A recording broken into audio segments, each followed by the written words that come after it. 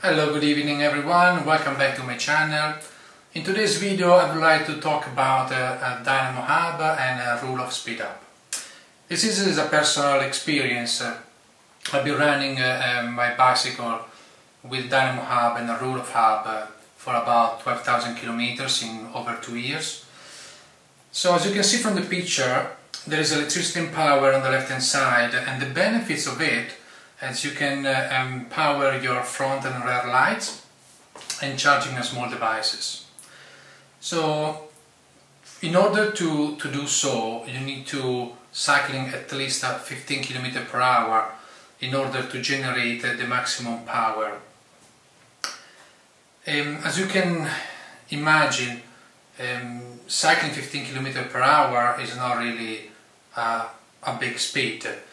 You can achieve this speed easily on a flat land on a daily basis. Things changing when you go touring. You're probably going fully loaded for 10 days, a couple of weeks or even more. And the bigger the distance and the easiest is to find hills. And when the speed drops below 13 km per hour, or actually 15 km per hour, the power generated from the Dynamo hub is basically useless. So you imagine climb a hill, a 10 km hill, and you go an average speed of 7 km per hour.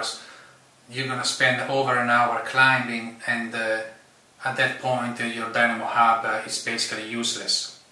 So the disadvantage of having a Dynamo hub is that you're gonna spend about £250 to buy the hub, plus you need a connector, a USB connector,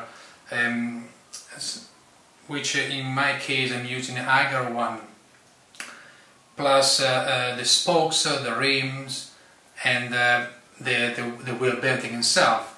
So you can easily spend £400 for a front wheel, which is pretty much expensive if you think about it. And the thing that you're not always able to charge everything all the time, it's a little bit a downside.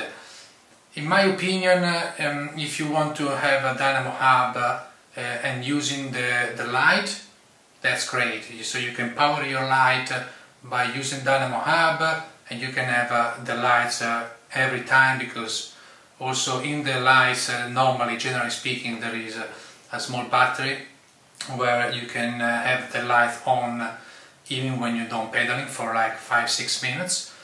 So in this case it's great, but charging devices such as a small GPS or a small battery bank is not always achievable. So depending on terrain, if you go off-road, just like totally pointless to have a Dynamo hub. If you are on the flat land, yeah, you can definitely do it, but overall, in my experience, I find it pretty useless in terms of powering my device. Now, speaking of hubs, the hub itself is very well made. There is no maintenance whatsoever, so the hub ran quite smoothly. There is a little bit of drag in the spinning, so the wheel it does spin faster, but it's slower than a road bike wheel. That's for sure. And so the benefit of the hub itself is the longevity and reliability. So you can really do a lot of miles without even think about the hub or to maintain the hub. The disadvantage of it is that you are not able to service your hub. The hub needs to be sent to the factory, and this is obviously can be an issue, because you're gonna have your wheel shipped to a factory, most likely in Germany, where it can take like 1 month, 2 months, or maybe 2 weeks. I don't know. It never happened to me, but for the duration of this time you will need another wheel if you want to keep cycling your bicycle. And if you are cycling around the world, it's just like you need another wheel. So this is a little bit of a downside for me. So in between the cost, the power you're generating, the amount of power you're generating, to be honest, in my case and opinion, I don't think it's worth it. I rather prefer spend the same money on a Criskin hub with the same specification of the wheel, good spokes, good rim, and you can easily service your hub anytime you need. So on the second slide you can find the Rohloff hub, benefit and disadvantage. So let's talk about the benefits. The benefits in my opinion are the longevity and reliability, the low maintenance. You basically need to change the oil every 5,000 km or once a year, whichever comes first. The chain, it can last approximately in between 2,500 and 3,000 kilometers. Now I would like to spend a few words about the chain. I heard a lot of people quite saying, oh, my chain lasts forever, I've done 20,000 kilometers with one chain. The reason why I'm saying that the chain should be changed every 2,500, 3,000 kilometers is because you must measure your chain, and to do so you need a caliper like this.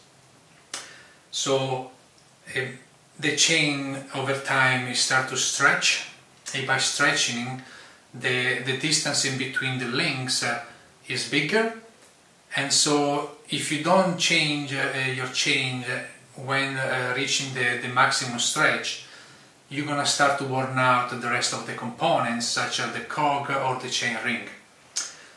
You can run your chain until it breaks or until it starts to jump over the cog, but to be honest, it shouldn't be the case. It's not safe, and it's not good. Even performance-wise, you're gonna lose in performance. The chain doesn't fit well on your chain ring or either the cog. As I said, I normally spend about 20-30 pounds for a chain. Last 6 months, I'm an happy man. And the cog, as you can see on the slide, it should last around 6,000 kilometers.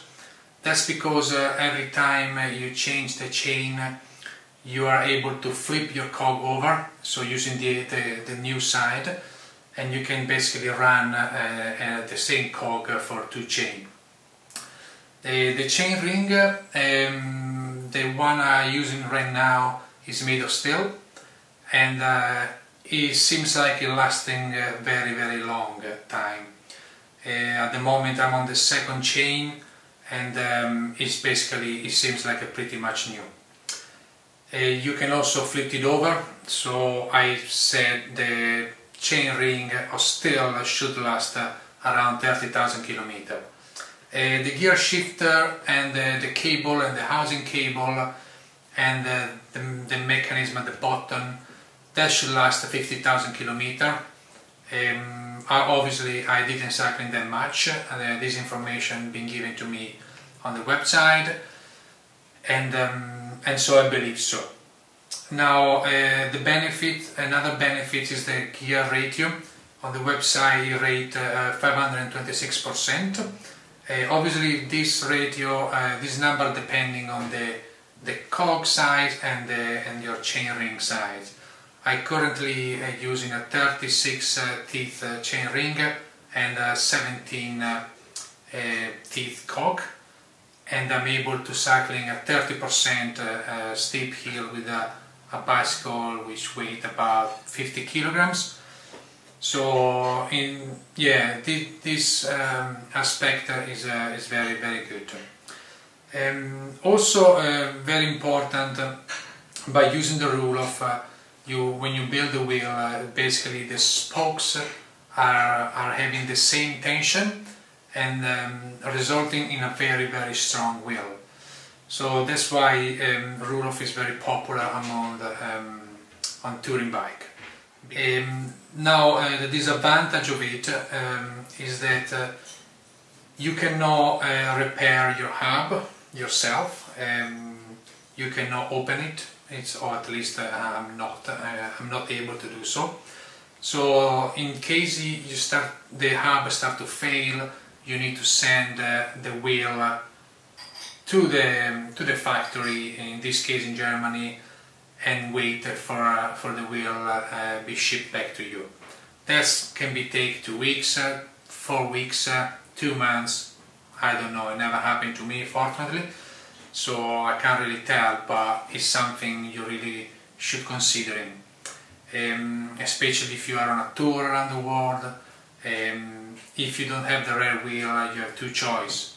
You buy another Rohloff, you build another wheel, or you can buy another standard wheel and change your gear system completely, putting, for example, a Shimano. But in this case you need to spend probably £600–700 and the building. So this is a bit of a downside.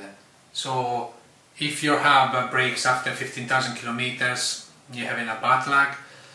If your hub lasts for 100,000 kilometers, you made a deal. There is another downside, which is basically in the hub itself there is quite a lot of friction due to the construction, and resulting the wheel it doesn't spin so freely like for example a road bike. So you basically need more power to achieve the same speed, which obviously, if you consider that a touring bike with the bags can easily go up to 50 kilograms, it doesn't really make too much of a difference. But if you want to use the Rohloff hub on a road bike, I wouldn't really recommend it. A road bicycle is made to go fast, the Rohloff is made to go far, but not fast. So then there is a little bit of extra weight for the Rohloff. Apparently the Rohloff weight more or less in between half kilograms and 700 grams more than a standard gears. Then there is a price. The price is not really a downside in my opinion. The Rohloff cost a full price is £1,050 plus the spokes, the rim and the wheel building, which can be roughly say cost you £1,200 or just a bit more. But if you're considering the low maintenance, the long lasting, and you're also considering to have a stronger wheel, compare with a SRAM Eagle or the new Shimano XT, the price in money can be actually less if you're considering the maintenance as well. So this is all I have to say. This is based on my experience and is only purely in my opinion on the Rohloff hub and the Dynamo hub. So my final opinion about the Dynamo hub, it's poor because I'm not really need to charge devices generally speaking, and when I need the power provided by the Dynamo are not that much. Also you're losing a little bit of speed on the Dynamo hub, so in my opinion down. The Rohloff speed hub, I'm very happy overall. The pros and cons are good for me, are good balancing. Obviously on a touring bike, I mean I'm very happy to have it on my touring bike. I will never put on my road bike, ever.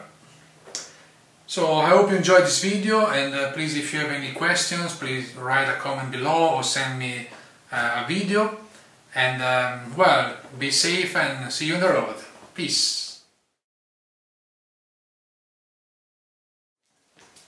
This one, it's the Eiger one. Is basically the tool I use to power my device. It's a transformer. You basically plug this one into the Dynamo hub, and then you can use the two USB charger to charge your device. Now those two USB are a little bit oxidated at the moment, and after 2 years of using it only on touring, they are not working anymore. They stopped work the last tour I done on the west coast of Scotland. It was a little bit wet, a bit raining, so some moisture coming, and they are a little bit oxidated. Also, having two USB, it doesn't mean you can charge two devices at a time. The power you need to charge two devices at a time are way too much. You must do cycling really over 15 km/h all the time. As I said, this one it cost me around £100. I'm not really impressed. This is meant to be working in the rain. This is meant to be left outside at night. I've been using on my tour only like 3 times a year, and I always looked after him, cover it overnight when the bicycle has been left outside, and I'm not really impressed. So this is another thing. There are obviously other gadgets to connect to your Dynamo hub. This is only an example, but yeah, overall I'm not really impressed. Dynamo hub, it might can be good over a road bicycle for like endurance and multi-day riding. So on the road bike you are really easy cycling more than 20 km/h. So you probably are more likely to be able to charge your GPS.